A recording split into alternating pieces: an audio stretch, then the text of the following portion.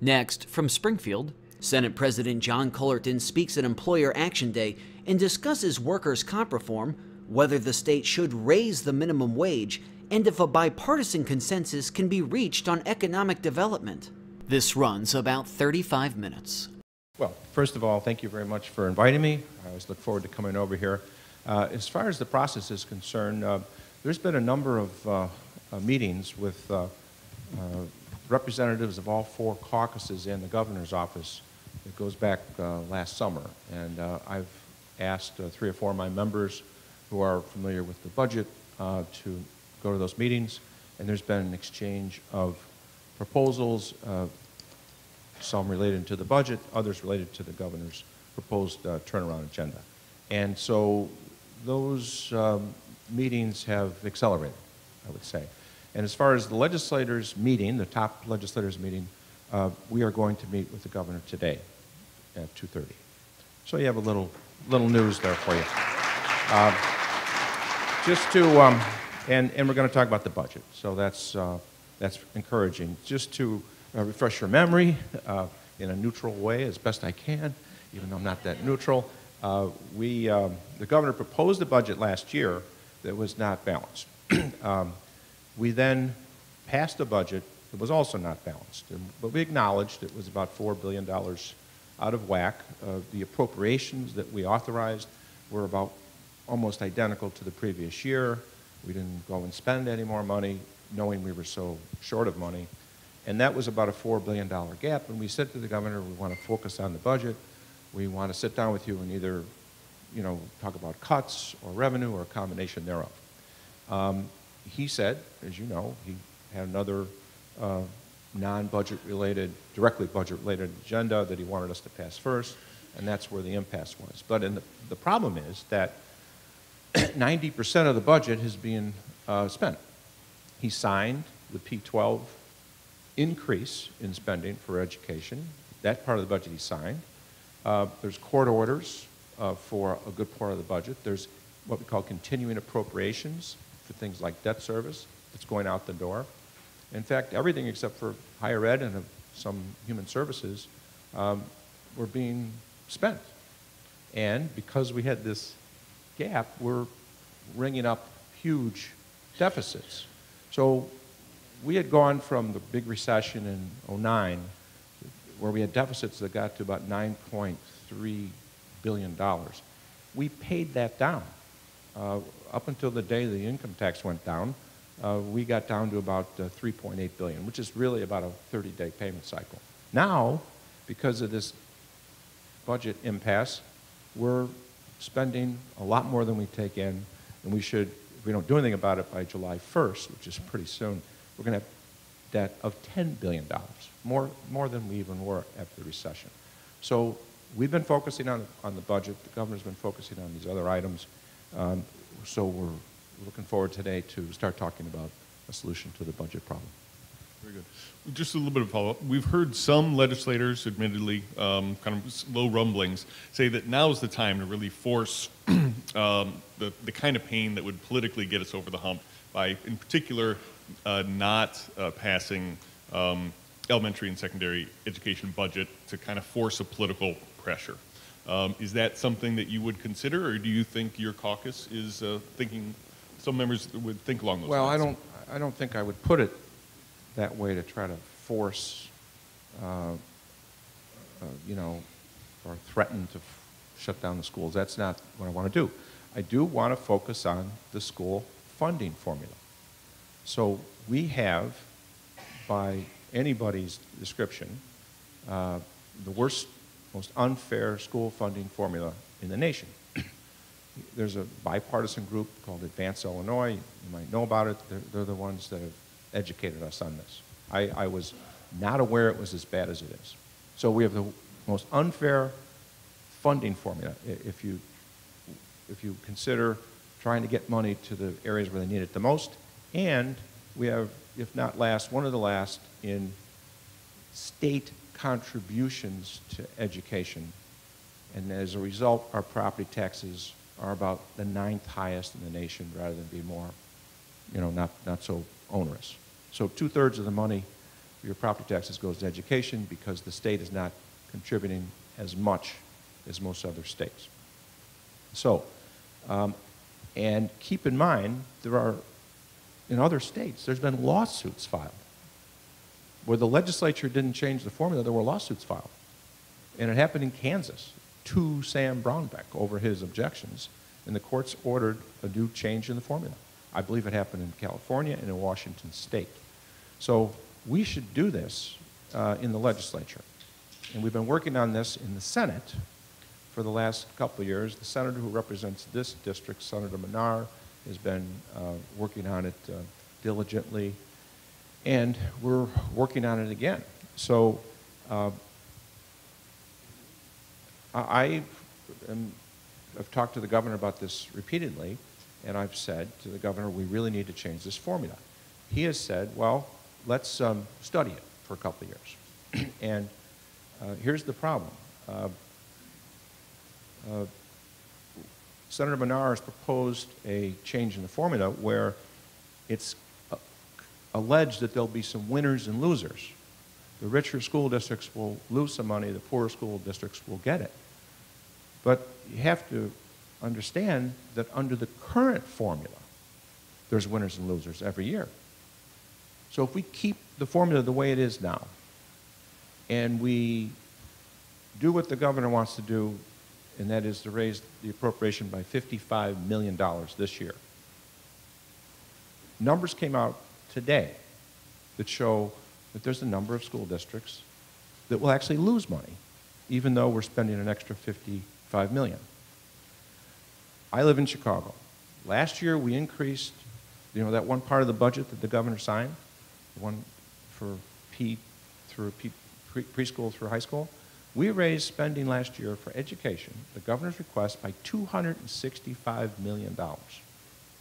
How much of that $265 million do you think went to Chicago? If you're from downstate, you think all of it went to Chicago. If you're from Chicago, you think we didn't get enough. But under the formula, some people say Chicago has a special deal.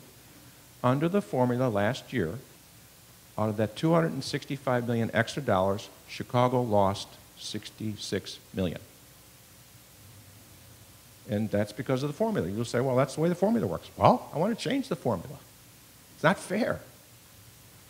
This year, according to the statistics that came out today, Chicago will lose $74.4 million.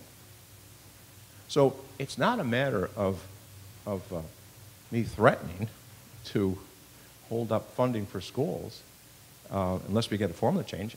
I'm just saying I don't see how we can pass a bill that has all these losers, okay?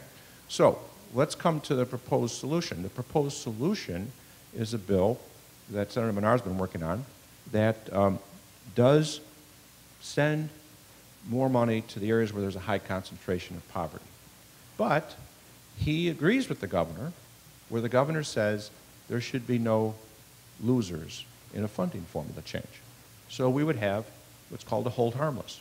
It would cost more money, but the governor's been open to spending money on education. And so that's what we're pushing for.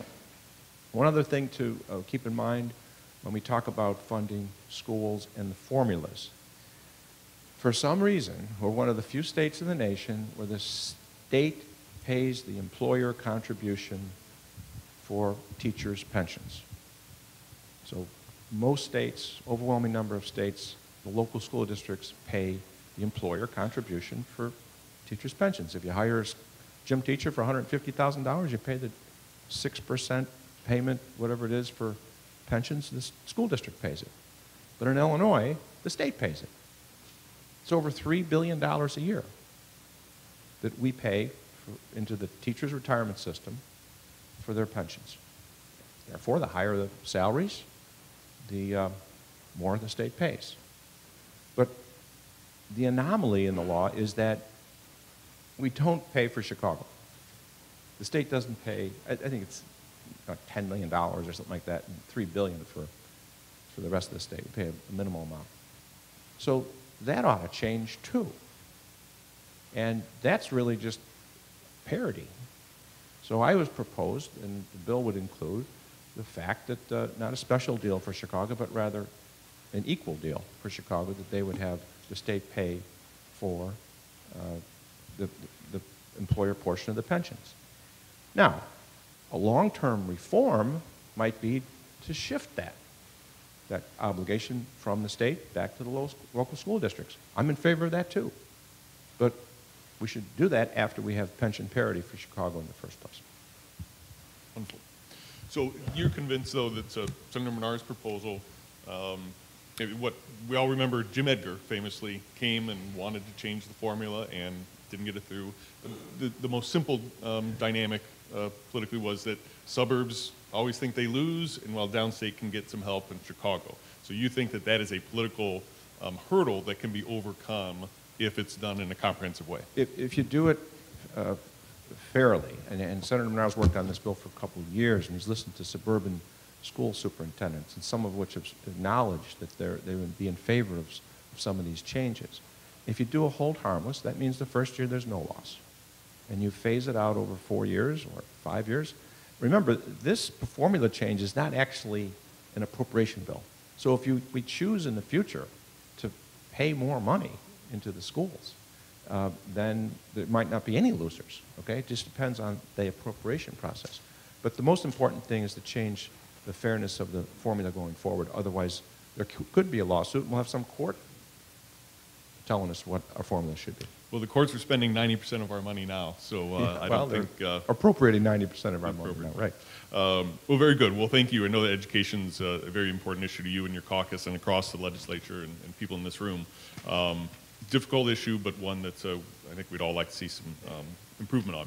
I'd like to go ahead and move to also another issue we talked about last year and in the past. And in the past, you have been very helpful in getting some workers' compensation changes. We have the 2011 amendments that did help a number of businesses. Our position here at the Chamber is that we still have a big gap between where Illinois is and our competing states, and that there are more changes that are needed. So with that in mind, I just wondered if you wanted to, however you want to approach it, if there are ideas that you have, or if you would like to handicap on whether workers' comp is something that can be done as part of a grand bargain with the governor and other Republicans. Okay, well, first of all, this is obviously not an area that I was that familiar with until about 4 years ago when we passed these reforms. And there's a lot of difficulty in understanding what the true facts are. So I have a bunch of statistics here which would argue that we've made a lot of improvements and we're not quite as bad as you may have read in some newsletters. Your newsletter or the Illinois Policy Institute or the Tribune editorial board, I don't know. It depends. It is kind of difficult these days to start from. It'd be nice if we could all start from the same facts. But the bill that we passed, first of all, workers' comp costs are, I think people would agree, they're half of what they were 20 years ago. And as a result of the bill that we passed 4 years ago, the recommendation for rates has come down by 19%. Nobody likes to pay taxes. If you're self-insured, we have no idea what you're paying because there's no way you're not subject to FOIA, and we have no idea if you're paying a lot more or less. And some people have proposed that you should have to disclose how much you're paying so that we can have an idea. We do know that this was one of the biggest drops of any state in the nation. And keep in mind that it was a very difficult bill to pass. So I don't know if Leader Durkin's going to come and address you, but for example, the last bill that we passed 4 years ago, he voted against it. So when you pass workers' comp reform, you take on doctors, hospitals, trial lawyers, and unions. And for your reward, you get to please the Chamber of Commerce. So, but politically, think about that. And I think there was only one Republican in the House that voted for the reform last time. And it was a bipartisan effort in the Senate.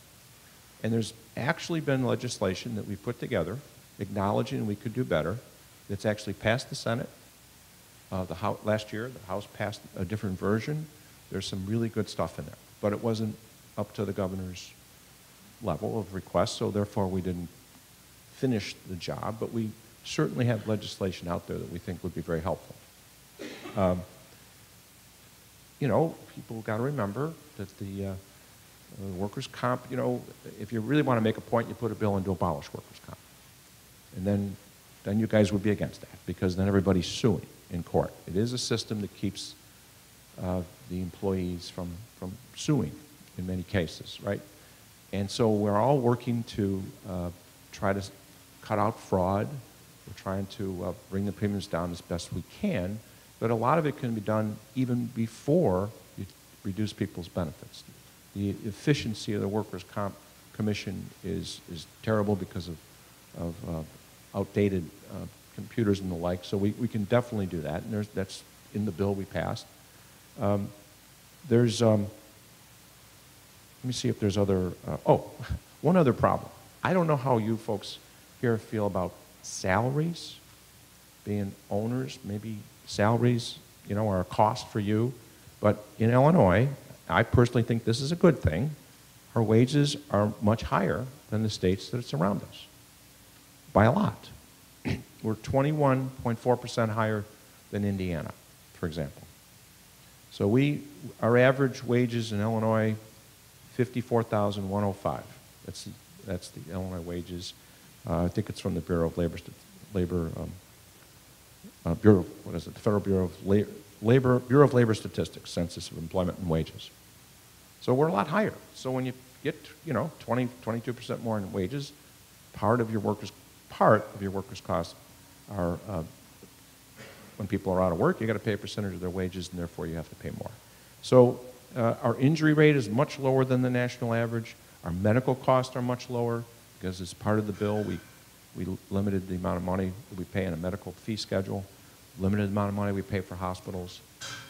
So again, we've said from the start, we're open to further negotiations, but to totally undermine the bargain that we have with workers' comp, which is what we thought the governor's proposal was not fair.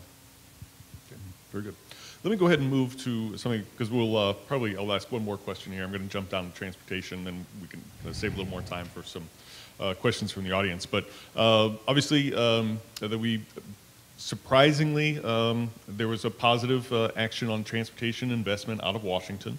Also, the department, IDOT announced a higher spend on transportation investments this year, which we're not quite sure where the money comes from.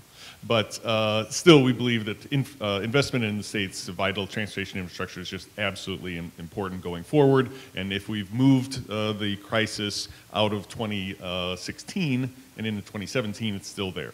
So I would tell you that from our standpoint in the Chamber, we believe very strongly that to have adequate investment in transportation, it needs to be part of a deal on the budget if there's going to be an overall comprehensive discussion about revenues and such. So can you tell me if there's been a lot of discussion about it, or what is your view on the ability to get a transportation investment bill done? Okay, so a little history. I got elected the same day as Senator Radogno back in 2009. And my number one priority back then was on the day that I got inaugurated, was to pass a capital bill. The reason why we did not have a capital bill for 10 years was because of the distrust of the previous governor, Blagojevich. You cannot vote as a Republican for appropriations to the executive branch and not know and trust that that governor's going to spend the money in a fair way and not a political way. And that's one of the reasons why we didn't have a bill. Even though we got off to there was a little diversion that first day I got sworn in because we started an impeachment trial. After we got that out of the way, we started working on a capital bill. And within 10 weeks, we had passed a bill that hadn't happened in 10 years. And it was totally bipartisan. Senator Radogno and I worked together, and there's two parts to it. There's deciding where to spend the money in a big state, a lot of diversity, upstate, downstate, mass transit, a number of other, wasn't just roads and infrastructure, it was hospitals and schools. We had to decide that, and we had to figure out how to pay for it. And at the time, gas was about what it is now, about $1.80. And we were open to talking about a nickel gas tax, and not everybody was on board, so we didn't do it. And instead, we came up with a bunch of different fees and taxes, and we had a bipartisan support for that. And it passed, and it triggered, I think it was almost, with matching dollars, almost $30 billion. But obviously, that was some time ago. And it's time to do it again. It's easier to do it because it's politically a little bit more, you have a little bit more of a bipartisan lobbying effort. You have road builders who are for a tax increase because there's more work for them, and there's unions that build the roads that are for it. And so I am 100% in favor of doing a capital bill, but clearly you can't do it until you have a budget. You can do them at the same time. I'm pretty sure you would agree, like everybody who knows anything about the state budget, you'd agree that it would almost be impossible to have a balanced budget without some revenue. And so if we're going to talk about revenue for the budget, we might as well talk about revenue for the capital bill as well. And just as an aside, I personally am sponsoring a bill dealing with how to pay for the roads. And it's a major change. No state's ever done it. It takes a while to educate people on it, but it would replace our gas tax with a user fee. So everybody would pay by the mile. And it would start out to be an approximation of about the same money we bring in now from the gas tax, but it would stop the decline in the revenues that come into our road fund. So as cars get better gas mileage, there's fewer gallons that you need to drive, and if you have an electric car, like I do, I'm not paying anything for the roads. And so we have to do something to change that. And so that's something that, however, it's complicated. It takes a while to explain it, but there is a bill out there. No state has done it. It would take a couple of years to implement, but I think it's something which is the future. So with that, I'd be happy to answer any other questions. I decided I'm going to sneak in one more question. Sure. You mentioned Senator Menard. He's been busy since he's been in the Senate.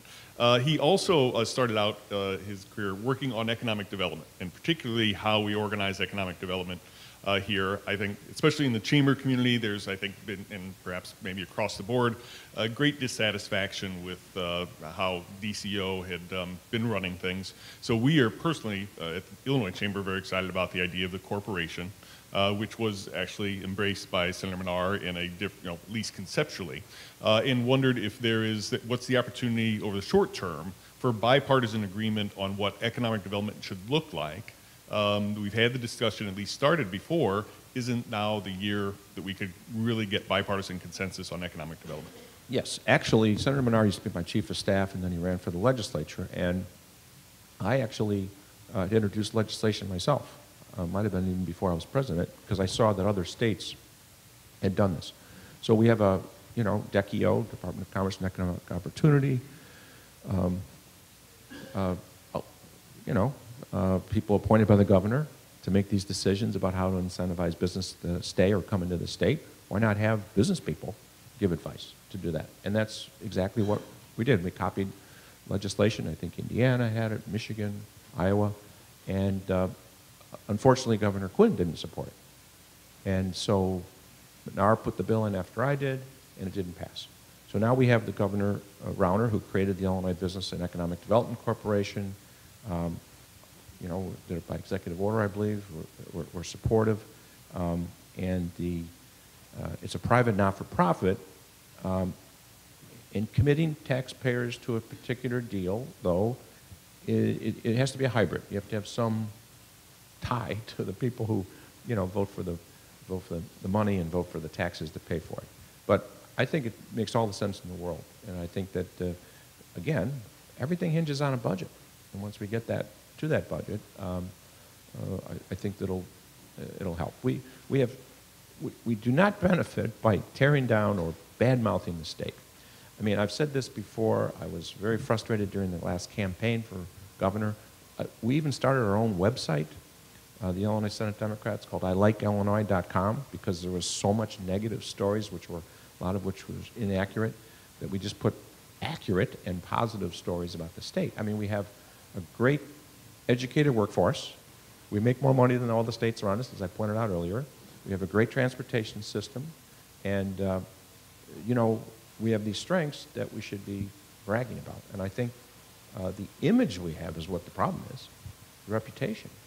And it's because the only state in the nation doesn't have a budget passed. And once we do that, I think it's going to be a big help. Very good.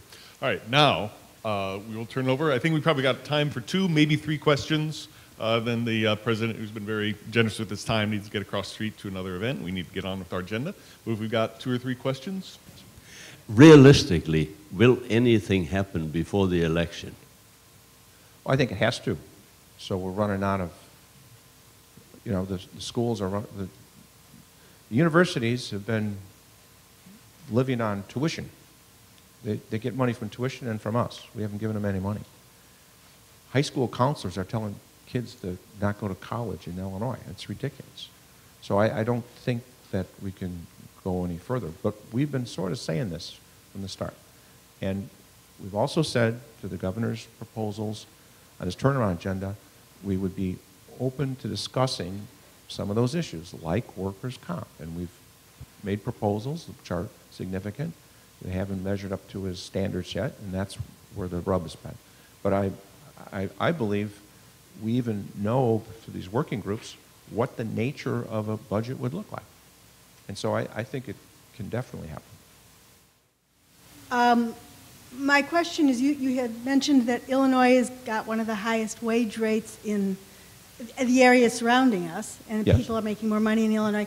So why are we looking at legislation to raise the minimum wage in Illinois if we're already doing very well in that and companies are paying what they can afford?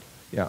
You know, as you know, in other states, there's efforts to move the minimum wage up to $15. What I did 2 years ago, we put the issue on the ballot. Not surprisingly, 2/3 of Illinois said, yeah, raise the minimum wage.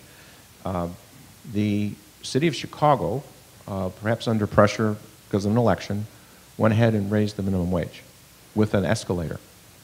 And so I worked with the Restaurant Association and the Retail Merchants Association to try to reach some kind of a compromise where we didn't have the problem of Chicago minimum wage going up dramatically and right across the street have it be much lower. And so we passed a bill that would be, I felt like a compromise. It would increase the minimum wage over 5 years, I think, and it was something like 50 cents a year. And we got the neutrality of the Restaurant Association because we capped the amount of money that Chicago could increase theirs. So, I mean, I don't think, $15 an hour puts people out of work. Maybe eventually over 5 years to go from 8 1/4, which has been there for quite some time, up to a negotiated higher level would be appropriate, and with some benefits to business in that we would say other cities cannot raise it unilaterally, Chicago should be capped, and I think the governor has even indicated that he's in favor of some increase. So that's just something that has to be negotiated, but I do recognize the fact that there comes a tipping point where you literally have to lay people off and you're not creating jobs, you're doing the opposite. Yes, you had... My issue is that with that is that gas prices are down, so you need more tax money. So when you go ahead and then, implement this new system, when the gas prices go up, is that going to then be rethought about and recalibrated? What we would set up is a kind of like a toll highway authority, where they run the tollway. You would have an entity like that would run this user fee program. There would be not the government, but a private entity that would monitor this. So, and the privacy would be paramount in terms of people's cars. Yeah, it kind of seems like Big Brother, I'm sorry? It just seems a little controlling, like a little government controlling things. Yeah, well, we're not trying to control anything. We're just trying to collect enough money to pay for the roads. And right now, with the gas tax that we have, which hasn't been raised for, I don't know, 20 years, it's just real difficult to raise the gas tax politically. And the problem is that even as you do that, the CAFE standards set by the federal government are going to go up to like 50 miles per gallon. And as a result, you're buying less gas, and there's just not enough money to pay for the roads. So, and the distribution, by the way, of the money would remain exactly the same. So the money goes into the road fund. A lot of people are concerned this is, once again, stealing money for Chicago. You know, we're not doing that. The people that have gas guzzlers now pay more for the roads now because they buy more gas. So it just takes a long time to educate folks about it. But I'm going to put it this way. This is inevitable. If it doesn't happen in 2 years, it's eventually going to have to happen. That's all. Yeah, my other thing is I'm from District 204 in Naperville, and they just announced today that there's $1 million less that's going to be going to that district, and it's being redirected to other towns, and Elgin and all that. An average... Under the governor's proposal? No, it's something that passed. I just had read it about it in the paper today. So, in Naperville, you're paying for a $450,000 house, on average $12,000 in taxes, right? I don't know what they're paying in Elgin or these places where this money is being redirected. But, you know, I'm kind of, well, people moved to Naperville to get those good schools and this, that, and the other thing. And now, once again, our taxes are going to go up yet again in order for the schools to then have the same programs that they need to have. So that's that whole problem with the redistribution that I see. Right. Yeah. Well, you've accurately described the issue. And so we have just great disparity in the quality of schools because we spend a whole bunch of money per pupil in some districts and really low in another. And so the purpose of the formula, theoretically, is designed to kind of narrow those differences. And so it's just a matter of degree. And remember, changing the formula doesn't necessarily mean that people would lose any money. In the proposal that Senator Menard has, you would lose nothing in Naperville. It's a hold harmless. Even after changing the formula, the bill says you cannot get less than you did the year before. And we would commit to funding the difference. That's what a hold harmless is. Okay, one last one. I think I read in a recent newsletter that the road fund, which you're saying we need more money in, doesn't some of that money get pulled out of there into the general fund? So would dumping more money in there really help the situation? Yeah, this is one of the benefits of being here a long time is that you have some institutional memory. So from my first day in the General Assembly till today, there's always a fight about road fund diversions, okay? So money goes into the road fund. A majority of the money in the road fund goes, obviously, to the downstate areas, 55%, because there's longer roads, right? And there's always been a fight about whether you can take any money out of there for other purposes that are indirectly related to the roads. And so when we passed that capital bill in 2009, we ended some, but not all, of the road fund diversions. That was another incentive for the downstaters to vote for the bill. So I don't have the specifics as to what remaining diversions exist, but it's been an age-old dispute.